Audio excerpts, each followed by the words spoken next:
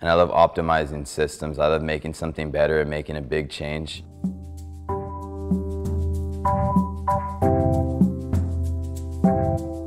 What I saw growing up that made me value efficiency so much, I grew up on a big 135-acre citrus ranch.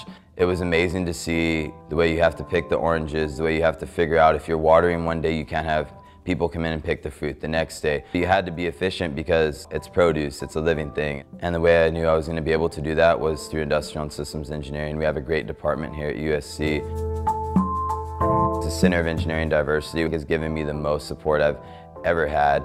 The very first thing that I think they did, which was the most important, was a summer institute where I got to come to USC and do research the summer before my freshman year, which was amazing because you get to experience what USC's like. I would have to say one of the coolest things I ever got to do because of VITERBI was I got to take a trip to Nashville. It was through an org called the Institute of Industrial Engineers, which I was on the executive board for at the time. I got to sit in on leadership workshops. I got to visit other places in Nashville. I got to meet a lot of cool friends, and it made me feel so happy that at the first time I was able to travel somewhere was through USC VITERBI.